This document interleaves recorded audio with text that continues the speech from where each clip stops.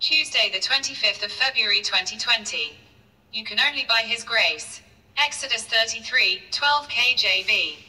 And Moses said unto the Lord, See, thou sayest unto me, Bring up this people. And thou hast not let me know whom thou wilt send with me.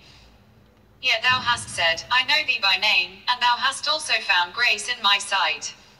Someone could be saying, Lord, I know it's your will for me to be a wonderful spouse to my partner, but I just can't do it all by myself.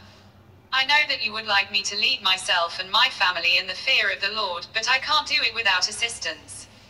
I am aware of the fact that you want me to take a lead in something in my local church, but Lord, are you going to help me to do it, because on my own I will fail. If you build anything without the grace of God, you are building in vain. If you work on a project that God is not involved in, you will be frustrated. I remember once in my life trying to work on a love relationship, which I thought God was part of, but later on realized that the hand of the Lord wasn't in it. It brought me so much pain and nearly costed me my ministry life. It was the most miserable thing I was ever involved in, because God was not in it and there was no grace made available. You need to pray for God's grace and guidance at all time to avoid pain and hurting yourself and others along the way.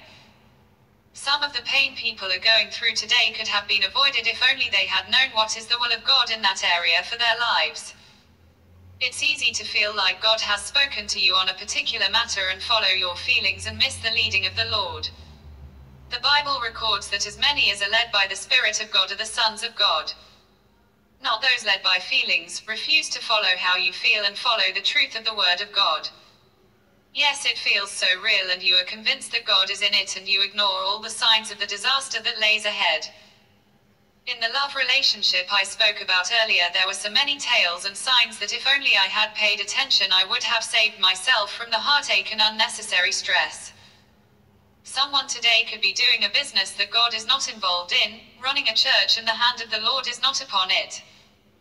Going to work but not enjoying it. When you got the job you were excited and praised God but never consulted Him to find out what is His will for your life. Now you are involved in activities that keep you away from the plans and purposes of God for your life and feel unfulfilled. You are miserable and hurt. You wish you could start all over again. There are some people who will do something because of the different pressures of life. Some get married because everyone their age is married. Some people buy cars because all the friends bought cars. Some people have babies because everyone around them has a baby. Stop for a minute and ask yourself, is God really in this thing? You are sleeping with a man you are not married to and you think it's okay because everyone is doing it. The violation of God's plans for your life results in the absence of grace and abundance of hurts. So if you want to experience the grace of God in your life, be like Moses, the deliverer of the children of Israel. Moses tells the Lord that I understand the assignment, it's loud and clear, but are you going to give me some assistance because I can't do it on my own? When you continue reading the story, you will realize that God will say to Moses that I will go with you and my presence will give you rest. Make sure that God is involved and take advantage of His grace in order for you to be a success in all you do. Pray that you may walk and operate in the abundance of grace. That you may be the best version of you on the earth. That you will not live a life of trying to please others but God. That you may do the will of God on the earth.